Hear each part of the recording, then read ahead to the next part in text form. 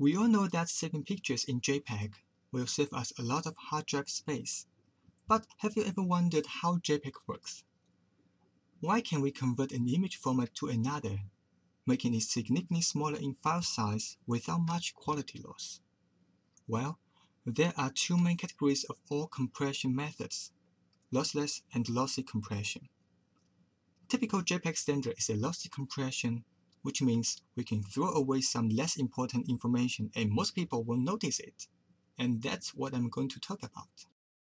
First of all, does lossy compression mean that we need to make the image smaller in size, or to crop the image?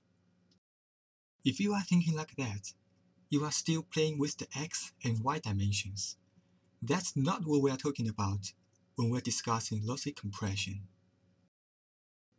Actually, apart from X and Y, we can use another dimension, that is quality. In a regular image where data are stored pixel by pixel, the data for all pixels are equally important, so there is no less important component at all. We cannot throw away any of the pixels. One of the core operations JPEG does is to apply discrete cosine transform to every block of 8 times 8 pixels.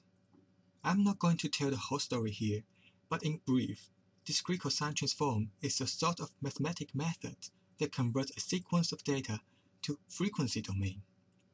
Now, some of the data appear more important than others, because human eye is not so good at noticing high-frequency brightness variation. Therefore, we can use much lower accuracy to store high-frequency components and save some bits. You might be confused by the terms such as high frequency and low frequency here. What do they mean for pictures? Generally speaking, the smoother an image is, the more low frequency component it has. Images like blue sky, white cloud, etc. usually have most information in low frequency. So compression method like JPEG is ideal for photographs and paintings of realistic scenes, but it may not be as well suited for line drawings and text, where the sharp contrast between adjacent pixels cause a lot of high-frequency components. And that's the short story about how JPEG works. Thanks for watching.